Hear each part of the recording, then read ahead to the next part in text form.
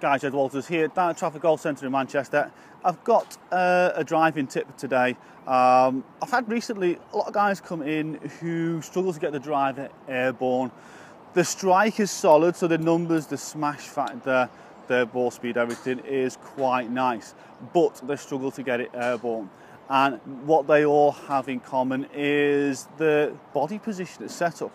So the body position is set up in the wrong place, so they get too far forward or ahead of the ball a little bit when they come into impact. Now, when you're using a driver, because the club face is so straight, then bit of shaft lean forward, and we've got no loft, and we just hit the ball low.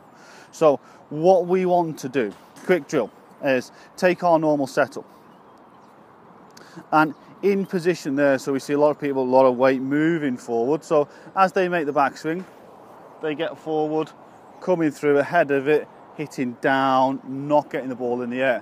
What we want to do is we want to feel like we are behind it a little bit. So if we look here, because the ball is positioned on the instep of my left foot, my central point here is behind the golf ball. We want to keep that behind the golf ball, okay? So from there, I've got here, maybe 60% of my body weight is on my right side. That's going to help me stay behind it, not to get in front of it. So that's going to help me get the ball and hit it upwards. Push it with a little bit of loft. I've only got 8.5 degrees of loft on my driver, so I need to sweep it and push it upwards to get it airborne, okay? So from here, we've got, you can see, a little bit of weight on my right side. You can see the angle there of my torso.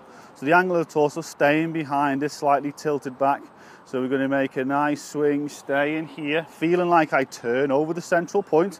So I'm turning behind it, and then as my body comes back and through, I want to stay here. So I want to be behind it with the body or impact as I sweep it away and into my finish. So we're going to stay behind it and just brush it up off the tee.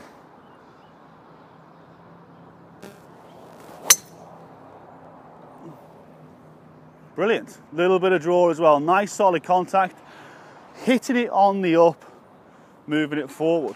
So from there, I stay behind it. It gives me the best opportunity to get the golf club in that position to impact, so I can utilize what little loft I've got and get the ball to carry as far as possible. So if I carry it as far as possible, I can maximize my distance and hit it as far as I possibly can. Guys, give it a try. It will help your driving. Let me know how you get on with it. Post some comments below in the boxes. Give it a thumbs up. Share it with your friends. If you haven't subscribed to the channel, make sure you subscribe. It's totally free to do so. Loads more content there, loads more to come as well. Just click on the little button at the bottom of the screen. I'll take you to the home page. Click the red subscribe button and it's done and dusted. You can catch me on social networks as well. The links are at the bottom of the screen. Guys, thanks for watching. Anything you need, let me know. Put it in the comments box, and I look forward to seeing you guys next time.